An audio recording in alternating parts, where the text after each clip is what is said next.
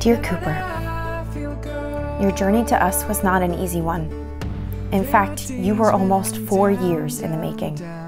Once I saw you, I wanted the world for you. As we navigate this upcoming year and years to come, I want you to know how much you are loved.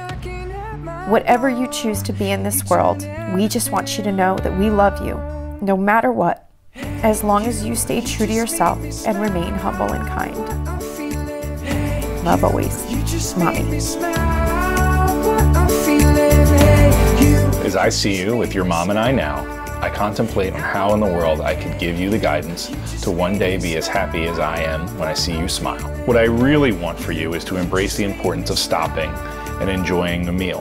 Whether it's breakfast out with friends or a home-cooked 4-course meal, it's important. My best days are often spent food shopping with your mom, cooking a big meal, and enjoying it with family or friends. We embrace, enjoy, and celebrate events. Phillies games, Sundays with the birds, concerts, big family events, and vacations. Embrace these events with your family and friends. You'll carry memories that last a lifetime from the big moments when they come along. Look upon your neighbors, classmates, colleagues, and strangers with kindness, empathy, and love. Desire for those you have never and will never meet the same happiness we try to give you. In closing, my boy, know Mommy and Daddy will always listen and do what we can to give you the abilities to make these rules and goals attainable for you.